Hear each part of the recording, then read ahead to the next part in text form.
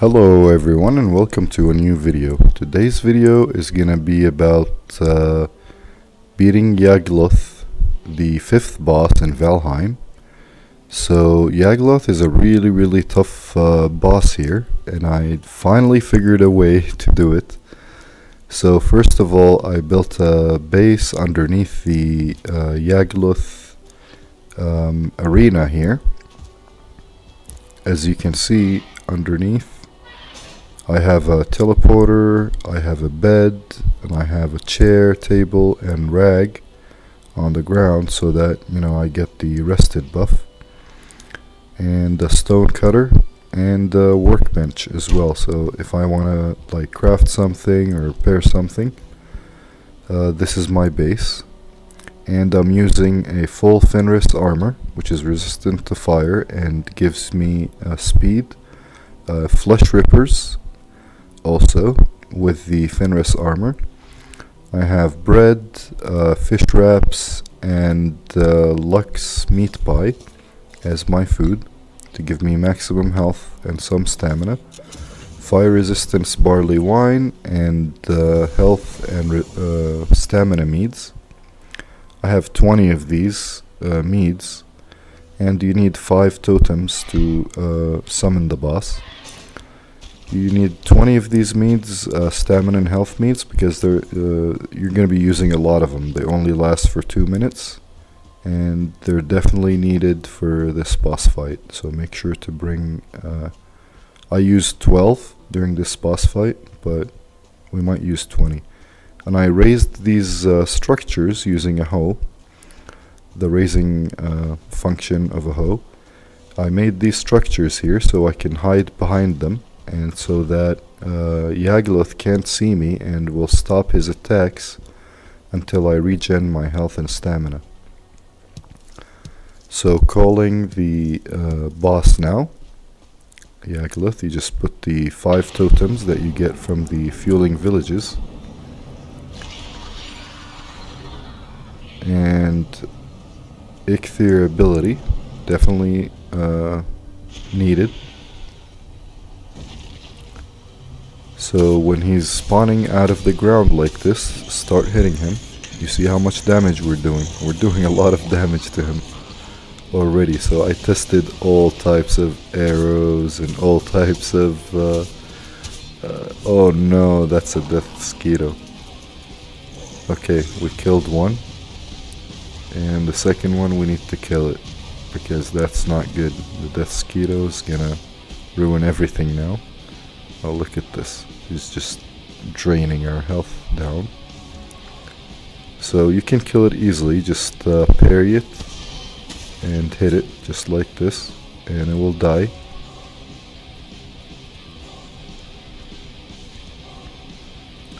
And now just keep going around these structures, hiding from him, regenerating your stamina. Go from behind. As long as you're away from his tail, his blue orb attack is not going to hit you. But when he raises his left hand, just run as fast as you can.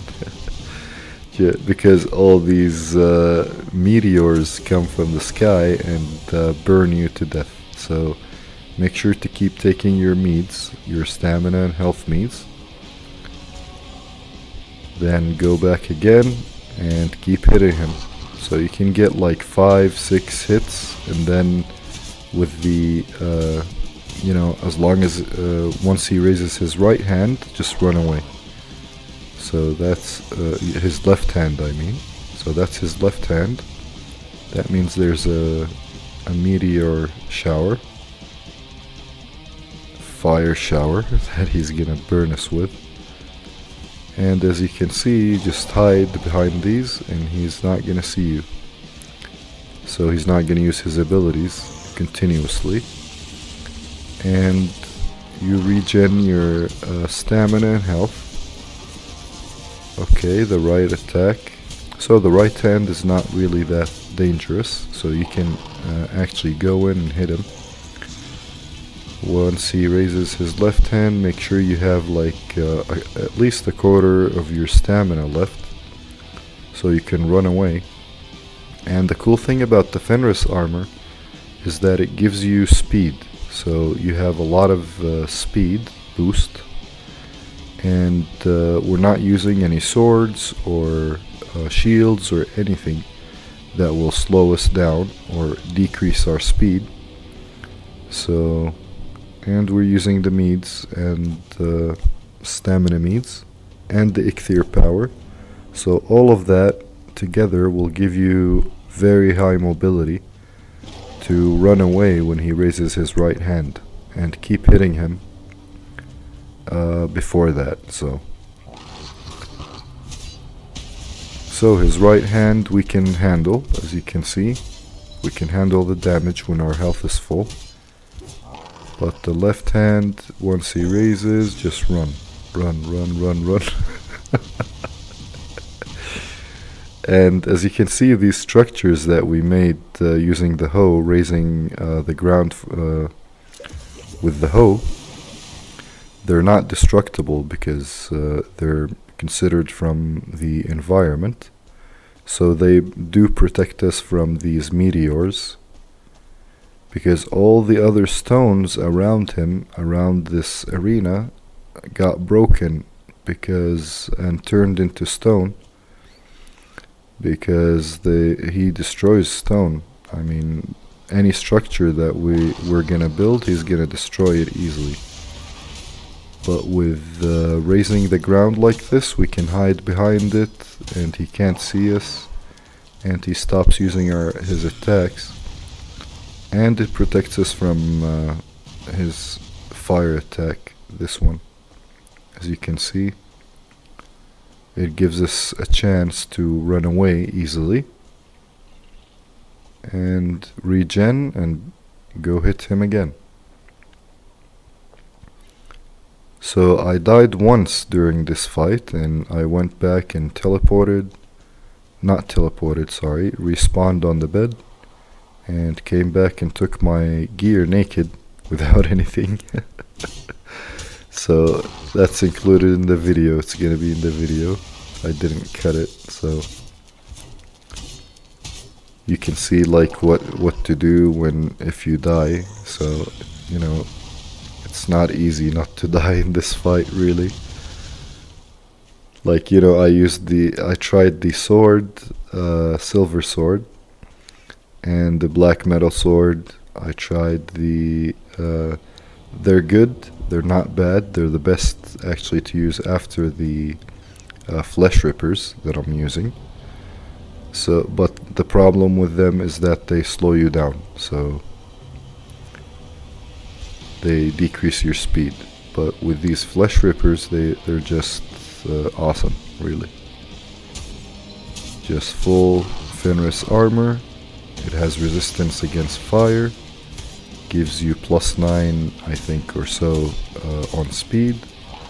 And these flesh rippers, they're just excellent.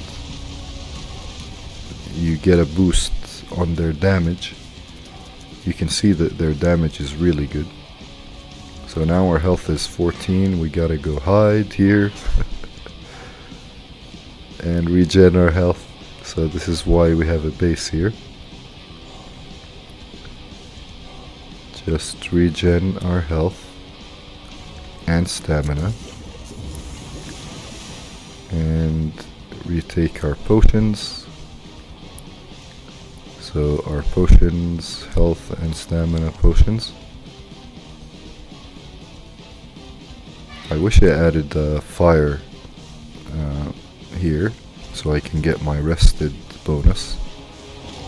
I definitely forgot to do that, but maybe there's not going to be a next time. Next time it's going to be the queen in the Mistlands, I guess. Probably not going to do this one again. So look at this. Meteor showers.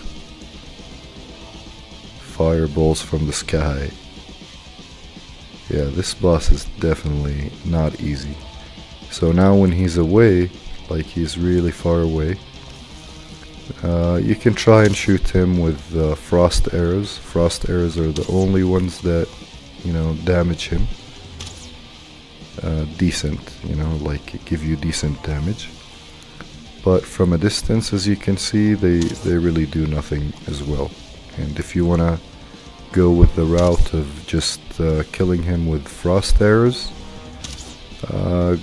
that's gonna take maybe an hour or so, I think, because look at the damage. I mean, they're not doing that much damage at all. So, but it's a possibility when he gets away from you, for you know, far away. But this is the purpose of these raised structures, is that you can stay close, and at the same time you hide from him. You're not visible to him, and you're close to him, you know, and he's not gonna damage you that much. So, and look how much damage we're doing. I mean, these rippers are definitely much better than any other weapon in the game against Yagluth. So they are definitely his weakness. They're better than the silver sword and the black metal sword. And forget about using a shield, really, because it's just not effective. It just slows you down, and it's not effective against his attacks. He's got really, you know, strong attacks that, you know, no shield can withstand, really. So there we go. So we're getting like maybe 300 damage each time we go and hit him in total. So we get like 50, 50, then 100, then 50, 50, and 100. So that's almost 400 damage per attack.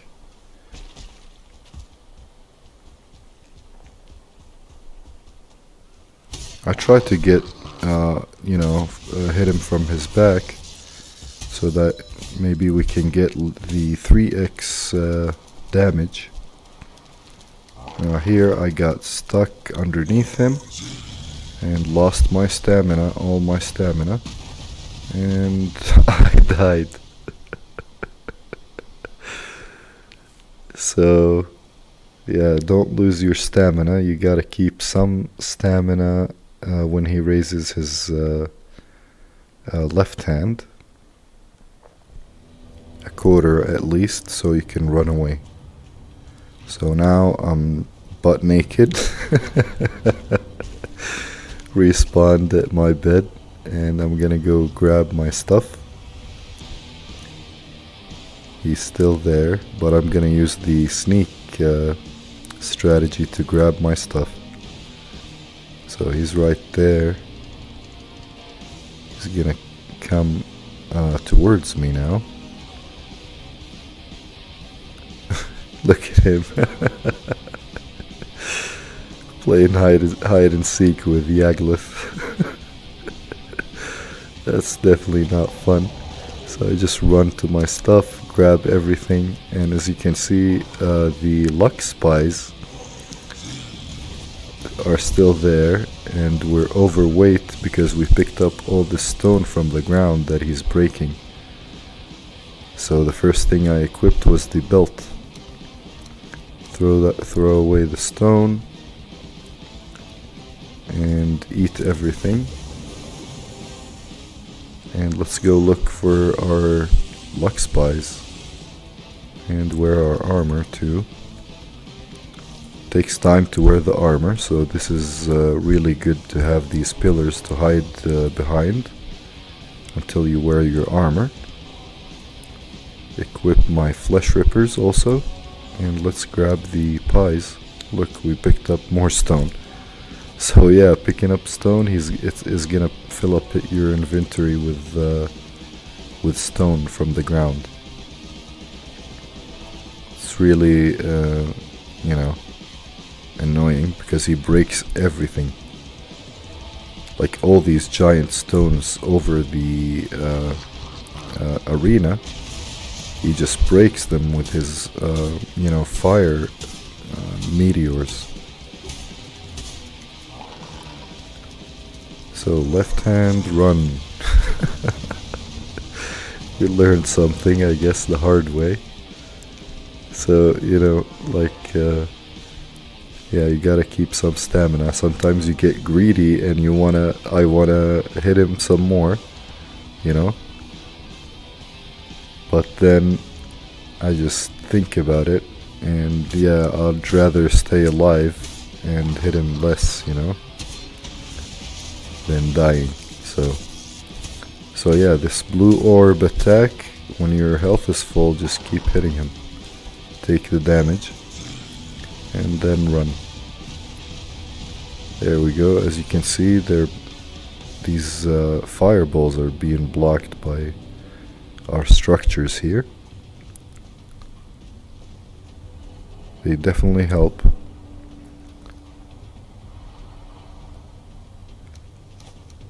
And the meads have 1 second left.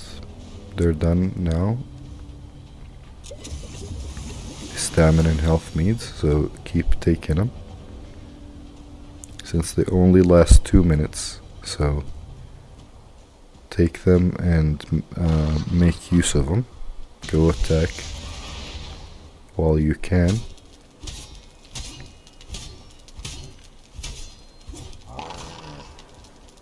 There we go.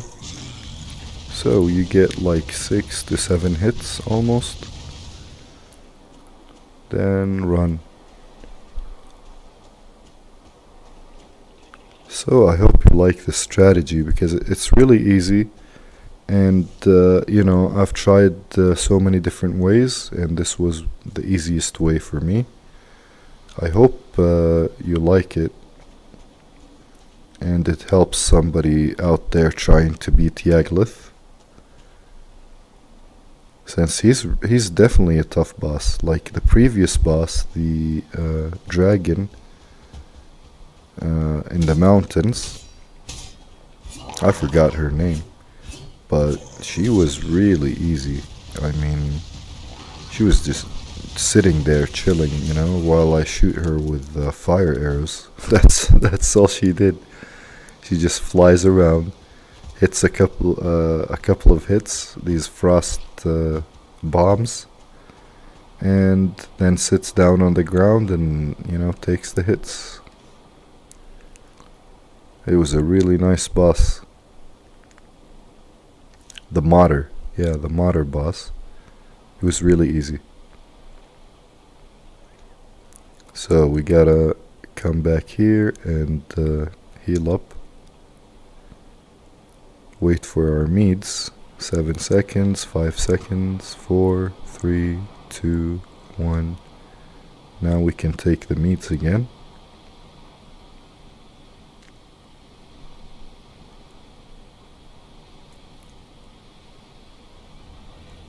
And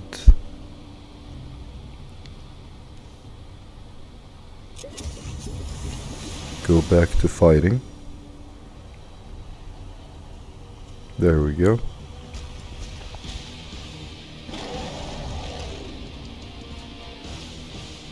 And he's almost half health now. So as you can see, left hand, just make sure, you know, the left hand, just run. Left hand, his left hand. So some people have a problem with, like, you know, right and left hands. So it's his left hand. So this is the one he just raised, is his right hand.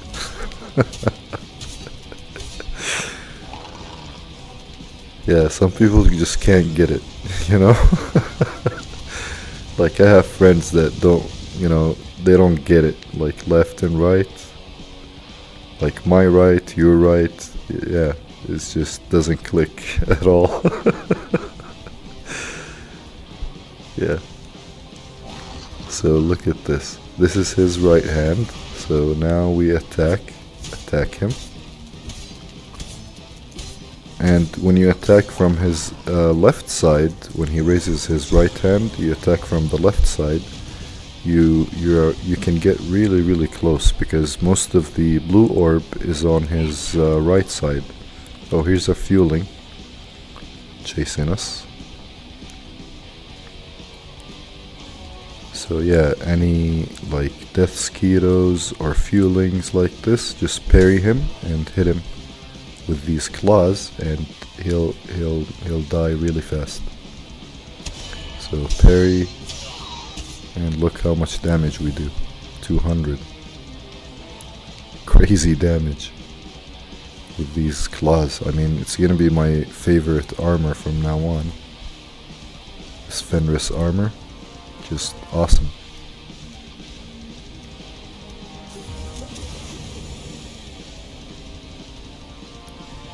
Okay, we take the meads and let's go for him. Hello there, buddy. Where did your legs go? He has no legs. And yeah, sometimes you get stuck underneath him like I just did. Yeah, just try to get out, because yeah, sometimes he just leans on you and you can't move. You know, when we died last time, he just leaned on us and I just glitched inside of him somehow, and I couldn't move. So my stamina was drained. I was trying to jump and couldn't run away from his fire attacks. Killed me. But yeah, when you have a teleporter and a bed, you're good to go. So you just respawn and come back. Hello, buddy. Yeah, how is he moving? I mean, he has no legs. He's just crawling on his hands. Poor guy. I mean, he's a boss. He should get these fuelings to make him some robotic legs or something. We're in 2023, buddy. Get some AI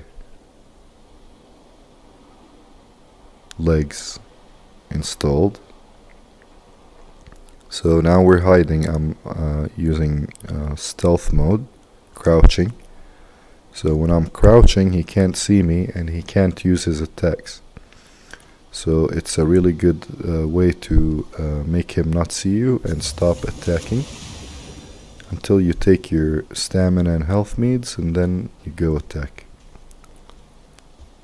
So it's a good way. Like when you stand up, he sees you, but when you're crouching, he doesn't see you. And we have our Ichthir ability now again, and there we go. Look at that, we got some good damage. Nice, nice, nice. There we go. Yeah, we got some pretty good hits on him this time, but we stayed too much because we had 0 stamina almost. But definitely the Ichthir ability helps. Yeah, and I'm not utilizing the rest bonus in my base. I should definitely utilize the resting bonus. If I want to do it like again, I would definitely do that.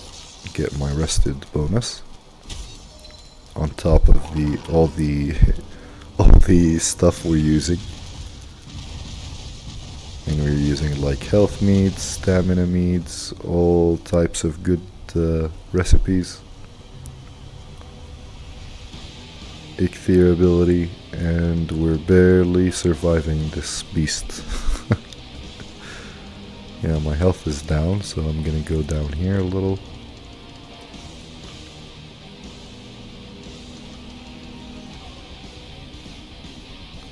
And wait for the meads to reset.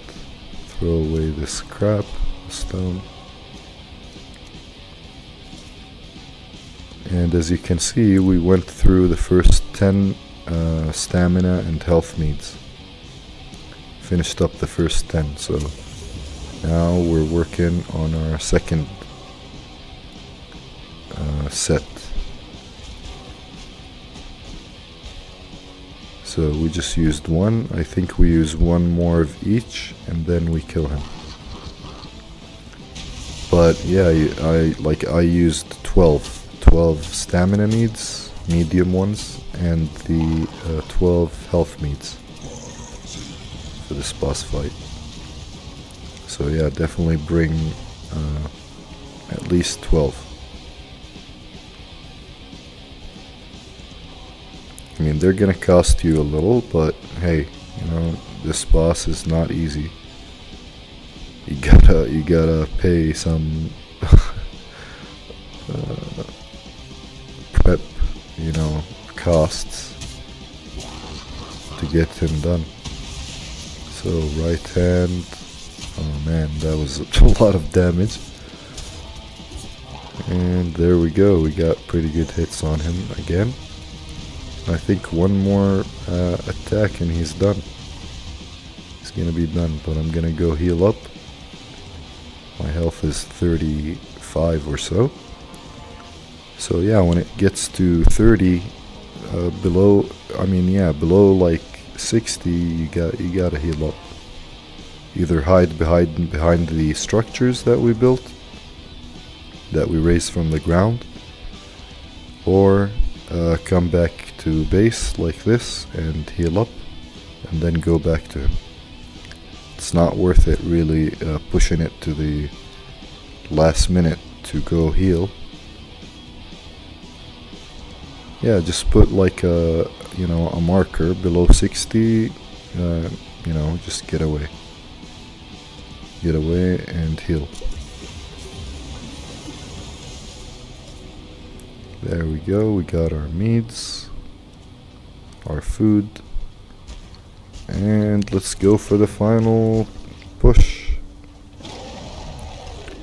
Hello there, buddy. I know you're not happy.